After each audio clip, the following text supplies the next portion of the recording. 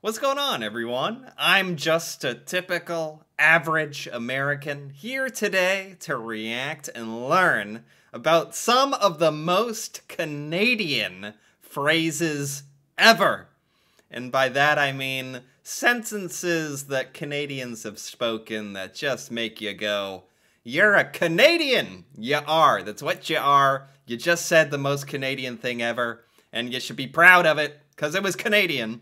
And as an example, I have some American phrases just to show some examples. Like, according to Google, the most common American phrases would be piece of cake. It's a piece of cake. That is actually something I would say in real life. This is not wrong. It's not rocket science. These are really good, actually. The American ones. We're just shooting the breeze. Break a leg. When you're trying to give someone good luck, you tell them to break a leg. Yeah. Are these spoken in Canada? Are these actually like purely American sayings? All right. Anyway, that's not what this video is about. This is about the most Canadian phrases. So I think this should be actually pretty funny. Let's take a look here. In the 1970s, the CBC did a radio contest to come up with an equivalent to the USA's As American as Apple Pie, in the format of As Canadian as blank. Okay, what they come up with. There were many submissions like As Canadian as beavers, As Canadian as syrup or hockey. But the winning phrase was As Canadian as possible under the circumstances. Wow! That's almost like a mantra or a motto, something to live by. That's a little profound. As Canadian as possible under the circumstances. That's all you can ask anyone to be, isn't that right? Just be as Canadian as you can, given the circumstances. Canadians loved this answer for being precisely vague and reflective on the general spirit of compromise and understanding in a response to challenge. Wow, that got kind of deep. This is supposed to be just funny, silly Canadian phrases, but this is nice. We should all strive to be as Canadian as possible under the circumstances. Wow, I love this. This is the way, eh? I'm sorry that I said I'm sorry. Said no American ever. This is purely a Canadian thing. I'm sorry that I said I'm sorry. Do people actually say that? Like, that is just next level politeness. Like, now is it when you're saying sorry too much and you're like, I'm sorry, I'm saying sorry so much, like that kind of thing? Or that's very polite, but then you're just getting them more irritated. You're just saying, I'm sorry, I'm saying sorry, I can't stop saying sorry, I'm sorry. You know, you just can go on forever. You'd be stuck there all day, and it's very Canadian. Yeah, no, for sure. That's a Canadian thing. I've seen that a few times now. Yeah, no, for sure. That is a Canadian thing. Canadians do that. Yeah, no, for sure. Like, if you think about it. All right, these are good.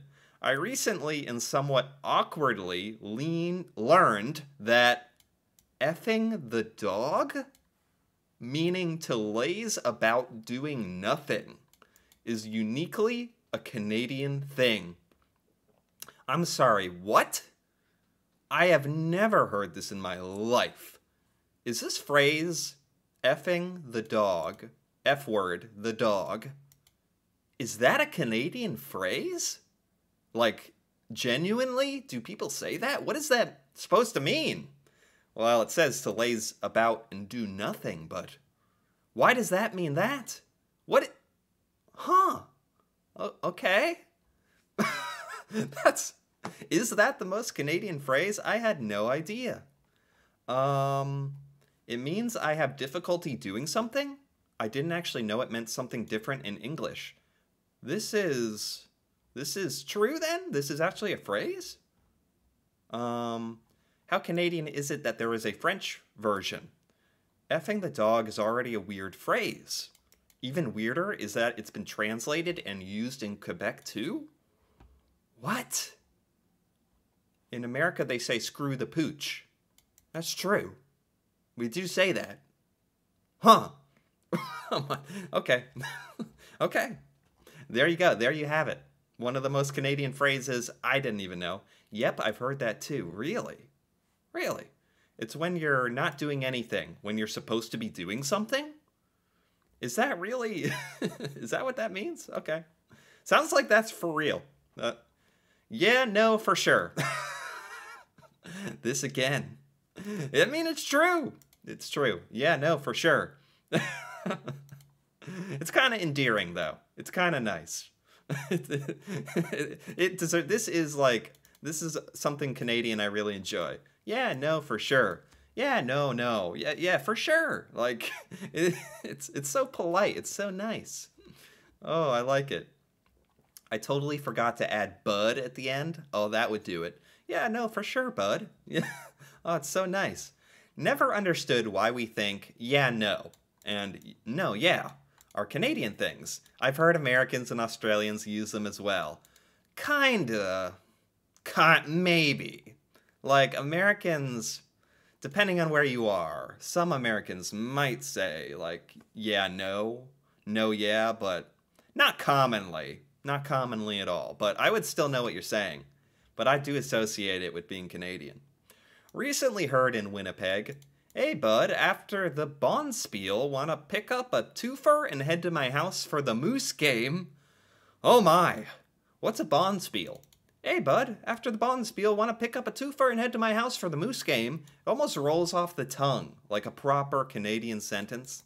What is a Bonspiel? That's my only question. What are you... It's a curling tournament. Really? That makes this one of the most Canadian... That just took it up a notch, the Canadianism.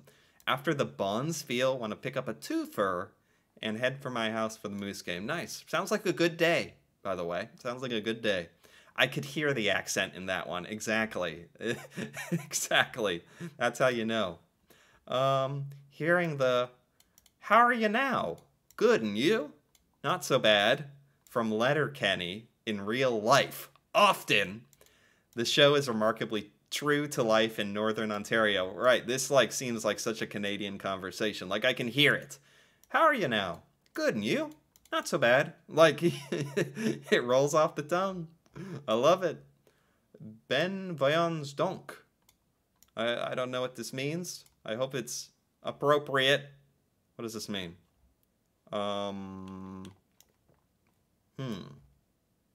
French to English? Slang? It's a common exclamation. The ben... What does it mean? It's like saying well.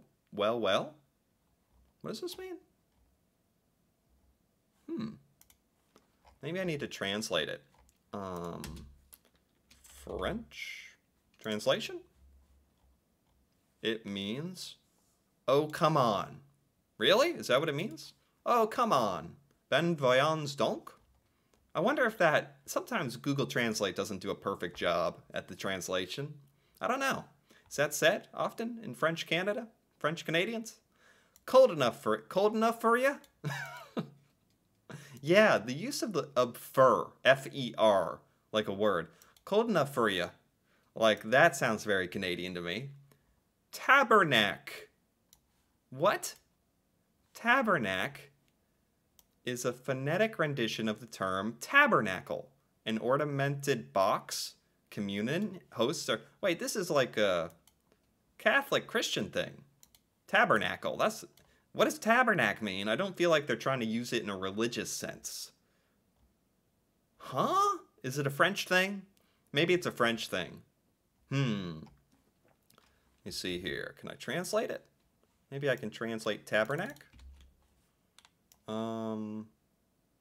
No, it doesn't quite work. Okay. Well, there will just be some mystery around that for me.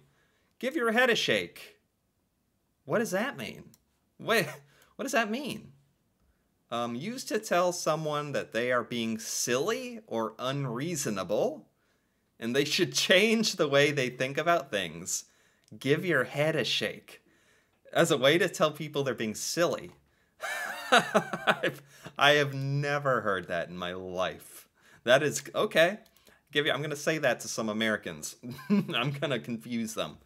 If they're being silly or unreasonable, I'll be like, give your head a shake. And they'll just stop them in their tracks. They'll be like, what? What did you just say? Give your head a shake. Sorry, but can I just get by you? Yeah, exactly. Yes. If you're trying to get very polite. That's also, that's a cornerstone of some of these most Canadian phrases ever. Very polite. This kind of thing would rarely happen in America. Just a polite, sorry, but can I just get by you? I mean, an American might say sorry and like not really mean it. Just be like, or excuse me, or watch out, but never, sorry, can I just get by you? No. That would be quite rare. I say scooch. Oh, just gonna scooch by you there, bud. Yes, these are good. I can hear the Canadianism in him. Got your wood in for the winter yet? Really? What? That's very Canadian. Got your wood in for the winter yet? Way she goes. What is that? What does that mean? Way she goes? No idea. What do we have here? Any other good ones? Well, knee slaps knee. Well, I guess I should get going. As a polite way to say you want to leave, but you can't really say you want to leave. Well, I guess I should get going. Yep, that seems very Canadian, very polite. Every episode of Letterkenny or Shoresy. Not familiar with Shoresy. Shoresy? Shoresy? Do not use the phrase effing the dog or dog effing outside of Canada. You will get weird looks. Yes, thank you. Seriously, like, this is not something people say in America. This will get you, I don't know, they might have to take you in. Yeah, this might get the cops called on you. Don't say this. In America, it means literally what you're saying. It doesn't mean anything else. So I just can't believe this is a Canadian thing. I legitimately had no idea this was exclusively Canadian. It is. It's Canadian. I've never heard of this. I'm shocked. Don't say it in America. You're gonna get weird looks, to say the least. Oh my gosh. Wow. Pass me a serviette. I dropped my poutine on the Chesterfield. There we go. A couple of classic Canadian words. Okay. What else we have here? I also found this little discussion which had a few. What's the most Canadian sentence you can think of? Sorry there, bud, but I don't want to trade my moose for maple syrup. We can discuss it later over a game of hockey after the curling championships, eh? Yes. This isn't quite as subtle. This is more like an American stereotyping a Canadian with these ones, but we'll read a couple, I guess. Can we get to Timmy's real quick? Okay, that's something a Canadian might say. I'm sorry that you are sorry, eh? Yep. Easy. Customer, I'm sorry to bother you, but this isn't the coffee I ordered. I asked for a small. Sorry. Tim Hortons, I am so sorry. The customer then got a free small coffee with the word sorry written on the lid. Wow, with those little chalk pens. That's very nice. That's just good customer service. In America, I don't know. If you're willing to complain to restaurants or a gas station or a coffee house, they'll usually accommodate you and like fix the problem, whatever they got wrong, but they're not going to write sorry on it. But I don't know.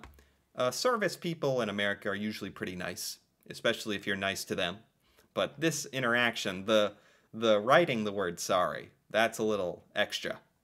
Watch Letterkenny, sorry. Okay. And finally, I have ChatGPT here, the AI chatbot that you can type in and ask questions, and it will try to use artificial intelligence to generate an answer.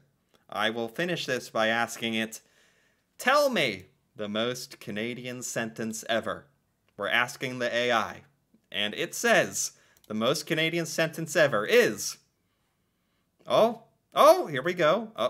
Sorry, but could you please pass me the maple syrup so I can pour it over my poutine while watching the hockey game? I think I expected a little more out of the AI. Hold on, I can refresh it. Try again. Sorry, but could you please wait, that's the same thing. Try again. Oh, this is all it's going to give me? Let's say... Oh, before I head out to play some hockey with my friends, give me the most... Whoops. Oh my gosh. Me the most Canadian phrase ever. Give me the most Canadian phrase ever, AI. Come on. Hey, let's grab a double-double at Tim's and catch the hockey game on TV, eh? Oh my gosh, they used A at the beginning and the end of the sentence. Is that legal? Is that even legal in Canada? I don't know about this, but I thought I'd give it a try. These are not as entertaining as the Reddit discussion, where actual Canadians were talking about the most Canadian phrases they've ever heard. These were actually funny and good and seemed to be from real life, which I very much enjoyed. These weren't like stereotypical Canadian things either. And that whole dog phrase, I don't know in what parts of Canada that's going on, but that's news to me. I learned something today. And but I enjoyed all these, to be honest. It's quite funny and entertaining. Anyway, if you enjoyed this as well, feel free to give this video a like or leave a comment. And if you're interested in more videos like this, me reacting to Canada, Canadian culture, stuff about Canada I have never learned before, feel free to subscribe for more. And until then, thanks for watching, and see you next time.